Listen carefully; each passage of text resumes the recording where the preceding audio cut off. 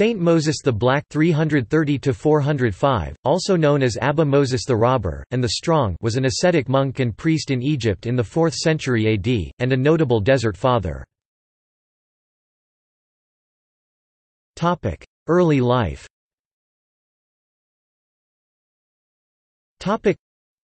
Moses was a black servant of a government official in Egypt who dismissed him for theft and suspected murder.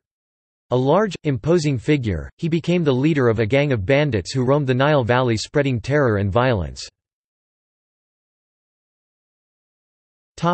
Conversion to Christianity.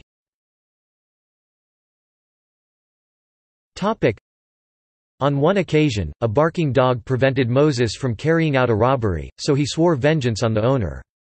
Weapons in his mouth, Moses swam the river toward the owner's hut. The owner, again alerted, hid, and the frustrated Moses took some of his sheep to slaughter. Attempting to hide from local authorities, he took shelter with some monks in a colony in the desert of Wadi el Natron, then called Seats, near Alexandria. The dedication of their lives, as well as their peace and contentment, influenced Moses deeply. He soon gave up his old way of life, became a Christian, was baptized and joined the monastic community at Seats. Monastic life.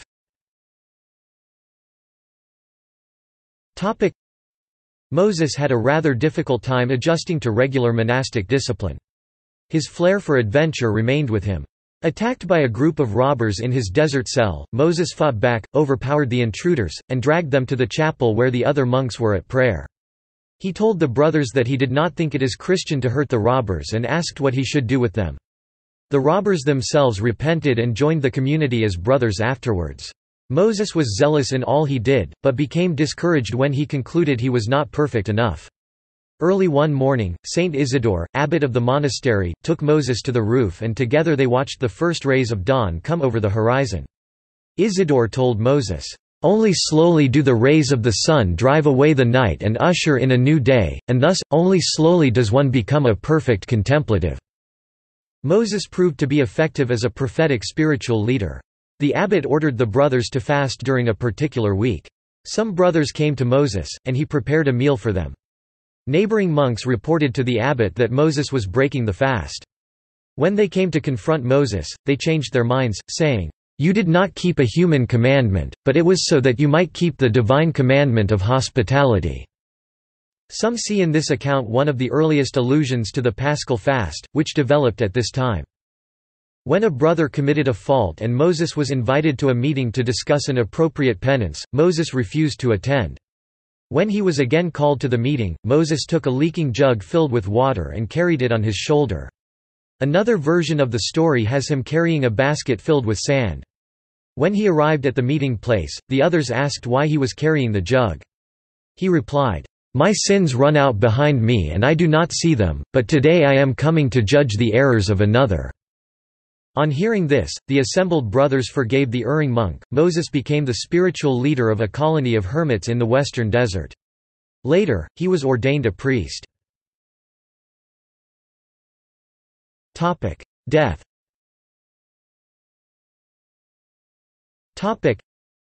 At about age 75, about the year 405 AD, word came that a group of Berbers planned to attack the monastery. The brothers wanted to defend themselves, but Moses forbade it.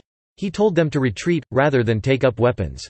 Citing that a violent death was the appropriate death for a former robber. "All who take the sword will perish by the sword." He opted to remain behind. He was joined by 7 others, and they were together martyred by the bandits on 24 Paoni, July 1. A different story of Abba Father Moses's death is related in the Paradise of the Holy Fathers, 31. Abba Poman said, Abba Moses asked Abba Zechariah a question when he was about to die, and said unto him, "Father, is it good that we should hold our peace?" And Zechariah said unto him, "Yea, my son, hold thy peace." And at the time of his death, whilst Abba Isidore was sitting with him, Abba Moses looked up to heaven, and said, "Rejoice and be glad, O my son Zechariah, for the gates of heaven have been opened."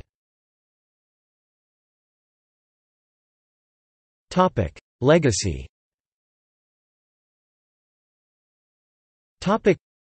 Moses was highly praised by his contemporaries. In his 5th century AD ecclesiastical history, written about 70 years after Moses' death, Hermias Sozomen sums up Moses's legacy as follows: So sudden a conversion from vice to virtue was never before witnessed, nor such rapid attainments in monastical philosophy. Hence God rendered him an object of dread to the demons, and he was ordained presbyter over the monks at Cetus. After a life spent in this manner, he died at the age of 75, leaving behind him numerous eminent disciples. A modern interpretation honors Saint Moses the Black as an apostle of non-violence. His relics and major shrine are found today at the Church of the Virgin Mary in the Poromios Monastery. See also: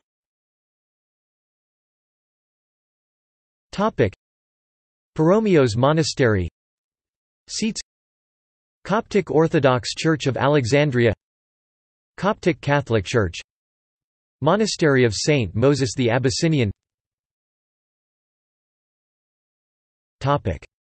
References.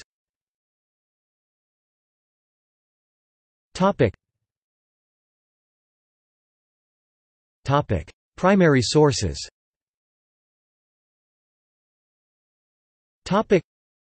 Palladius 1918. The Lausiac History. London, The Macmillan Company. Sozomen, Hermias 2018. The Ecclesiastical History of Sozomen.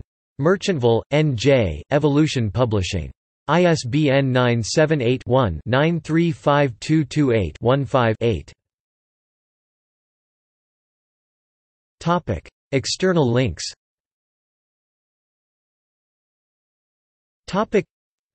Saint Mary of Egypt Orthodox Church, about Brotherhood of Saint Moses the Black, Saint Moses the Black Priory, Street. Moses the Black, robber turned monk, Santibethy, Moses the Black.